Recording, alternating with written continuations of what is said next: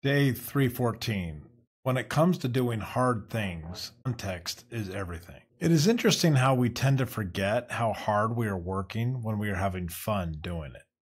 For example, if I had to go into my backyard and run back and forth from end to end 40 times and jump up and down 1,000 times, I wouldn't do it.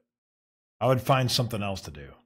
However, if my friends called me and asked me to come over and play a pickup game of basketball, I would run out the door, excited to take on the challenge.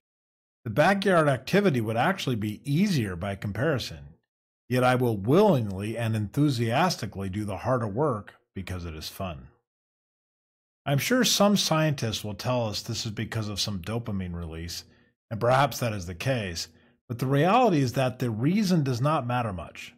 The result is what matters.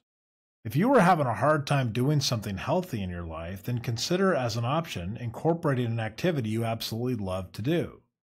Suddenly, the hard work is no longer hard work. It is now having fun and relaxing instead. This seems like a simple concept, yet why do we not do it? I've had the thought about this, and I have come to the conclusion that some people do this all the time. I met with a man in which golf was his passion. He explained his schedule, and I was dumbfounded. He belonged to several clubs, groups, and leagues, all centered around golf. He was constantly outside, walking, moving around. Now, golf may not be the best exercise in the world, but this older man was certainly spry and fit for his age. He also seemed happy and was relaxed and was enjoying himself.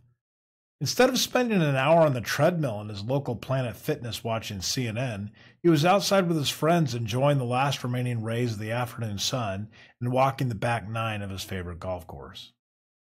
I was walking out of the gym a few days ago to get back to my vehicle. Next door is this karate studio. I see this man and his kids come out there every time I go to this gym. He is always there. After some observation, I noticed how happy he and his boys were. They were so excited leaving the studio. They looked energetic, engaged, and laughing. They were in there for over an hour doing what looked like pretty intensive exercise to me. This was in sharp contrast to my fellow gym rats.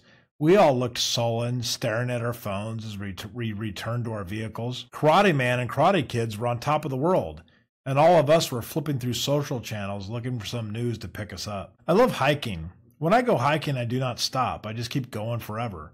Sure, I get fatigued, get hot, get uncomfortable. However, those things seem trivial compared to the enjoyment that I have walking in the wilderness. It is amazing to me how a walk around my concrete neighborhood can feel like torture when a scramble up a 10K peak feels like a reward. So I've come to the conclusion that when it comes to doing hard, difficult things, context is everything. If you are struggling to do something that you really should be doing, then just simply change the context.